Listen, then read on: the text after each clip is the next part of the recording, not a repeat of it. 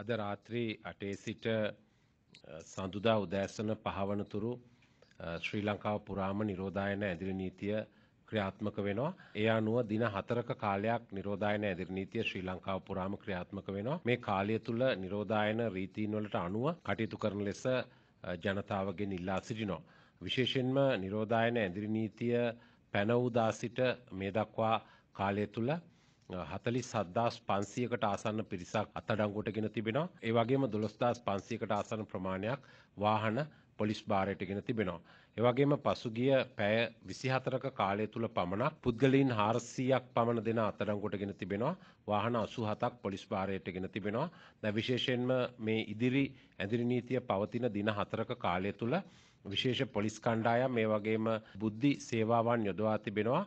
නීති විරෝධී ක්‍රියාවල නිරත වෙන පුද්ගලයන් අත්අඩංගුවට ගැනීමට ඒ වගේම ඇදිරි නීතිය කඩ කරන අය වගේම ඇදිරි නීති බලපත්‍ර උල්ලංඝනය කරමින් කටයුතු කරන අය සම්බන්ධයෙන් ක්‍රියා කිරීම සඳහා විශේෂයෙන්ම වෙසක් කාලය තුල අද දිනේ හෙට දිනේ අනිද්දා දිනේදීත් කිසිම ස්ථානයක සතුන් මැරීම ඒ වගේම මත්පැන් විකිණීම අවසරපත් තිබුණද මත්පැන් විකිණීම එය සපුරා තහනම් වෙනවා. ඒ වගේම වෙනත් සූදු ආදී ක්‍රියාවල නිරත වීමත් සපුරා තහනම් වෙනවා. එමෙන්ම නීති විරෝධී මත්පැන් පෙරීම නිෂ්පාදනය සූදු සෙල්ලම් කිරීම ආදී කටයුතු සම්බන්ධයෙන් සොයා බලා මෙම දින 4 අඛණ්ඩ වැටලීම් කිරීමට පොලිසිය බලාපොරොත්තු වෙනවා. ඒ වගේම ශ්‍රී ලංකාව පුරා මාර්ග බාධක 1200ක් පමණ යොදවා තිබෙනවා. පොලිසියත් ඒ වගේම ත්‍රිවිධ හමුදාවේ සහාය ලබාගෙන නීති විරෝධී ක්‍රියා සිදු කරන පුද්ගලයන් අත්අඩංගුවට ගැනීම සඳහා කෙසේ වෙතත් වෙසක් කාලය තුල ප්‍රතිපත්ති පූජාවන්ට මුල් තැන දෙමින් ඔබ නිවසේ සිටීම වෙසක් සමරනු ඇතැයි අපි බලාපොරොත්තු වෙනවා. එහෙත් ඔබගේ නිවස ඒ වගේම ඔබ ඉන්න පරිශ්‍රය වෙසක් සැරසිල්ලකින් සරසා ගැනීම සම්බන්ධයෙන් කරනු ලබනවා නම් එය නීතියට පටහැනි කටයුත්තක් වන්නේ නැහැ. නමුත් කණ්ඩායමක් හැටියට කටයුතු කරනවා නම් එය නිරෝධායන රීතීන් වලට පටහැනි. ඒ නිසා කණ්ඩායම් හැටියට එවැනි කටයුතු වල නිරත නොවන ලෙසට අපි ඉල්ලා සිටිනවා. ඒ වගේම විශේෂයෙන්ම ඔබ හැමෝම දන්නා පරිදි ලබන 11 වෙනිදා සිට විශේෂ තත්ත්වයන් යටතේ ක්‍රියාත්මක වීමට නියමිතව තිබෙනවා. ඒ සම්බන්ධයෙන් විශේෂයෙන්ම ආයතන හිමිකරුවන් ඒ වගේම ජනතාව හැසිරිය යුතු ආකාරය පිළිබඳව ඉදිරියේදී අපි නිර්ණායක ඉදිරිපත් කිරීමට බලාපොරොත්තු වෙනවා.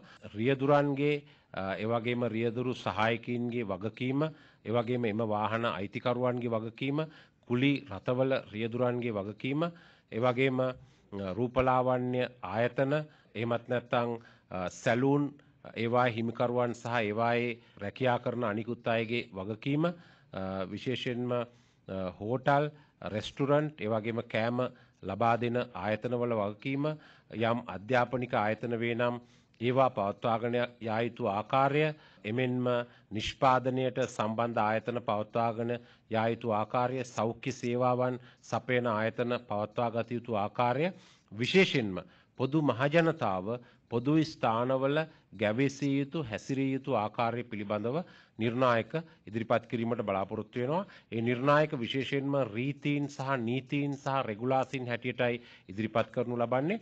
එම නිර්ණායක නීතීන් හෝ රීතීන් වලට පටහැනිව යමෙක් කටයුතු කරනවා නම් ඔවුන් නිරෝධායන පනත මෙන්ම ශ්‍රී ලංකාවේ දණ්ඩ නීති සංග්‍රහයේ යටතේ සඳහන් නිරෝධායන නීතියකට පටහැනිව කටයුතු කිරීම යන කරුණු යටතේ වරදක් සිදු කරනවා. එවැනි වරදක් සිදු කරන අයට එරෙහිව අත්අඩංගුවටගෙන කටයුතු කිරීමට පොලිසියට හැකියාවක් තියෙනවා. විශේෂයෙන්ම සඳුදා සිට ක්‍රියාත්මක වීමට නියමිත මෙම කරුණු පිළිබඳව සඳුදා සිට ක්‍රියාත්මක වීමට නියමිත මෙම ක්‍රමවේදය පිළිබඳව අපි ඉදිරි දින කිහිපය ඇතුළත ජනතාවට කරුණු ඉදිරිපත් කිරීමට බලාපොරොත්තු වෙනවා. ඒ කරුණු සියල්ලටම අනුගත විය යුතුයි. මේ කරුණු සියල්ලකම අන්තර්ගත වන්නේ ප්‍රධාන කාරණා තුනක්.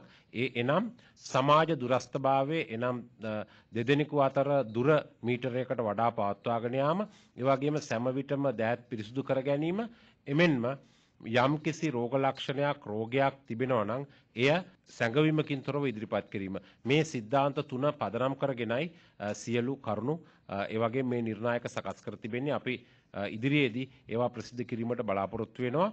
විද්‍යුත් හා මුද්‍රිත මාධ්‍ය හරහා මෙන්ම අනිකුත් ආකාරයට ඒවාට ජනතාව අවනතව කටයුතු කිරීම අත්‍යවශ්‍ය වෙනවා.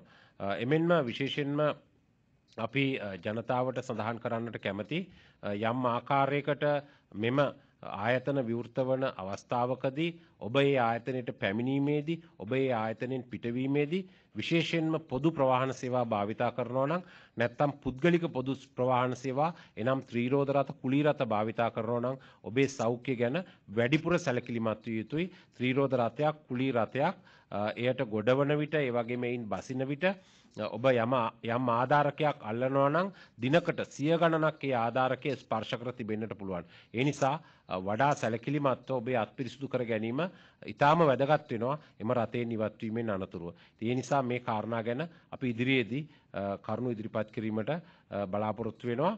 ඒ වගේම යම් කිසි කෙනෙක් ඉදිරි දින 4ක කාලය තුර ඇඳිරි නීතිය කඩ කළහොත් ඒ අය අධිකරණයට ඉදිරිපත් කිරීමට බලාපොරොත්තු වෙනවා වගේම එම වාහනද අධිකරණයට ඉදිරිපත් කිරීමට බලාපොරොත්තු වෙනවා. ඒ නිසා කිසිම අවස්ථාවක ඇඳිරි නීතිය කඩ කරන්නට එපා. ඒ වගේම ඇඳිරි නීතියට එරෙහිව කටයුතු කරන්නට එපා. ඇඳිරි නීති බලපත්‍ර අවභාවිතා කිරීමෙන් වළකින ලෙසත් සියලු දෙනාගෙන් ඉල්ලා සිටිනවා.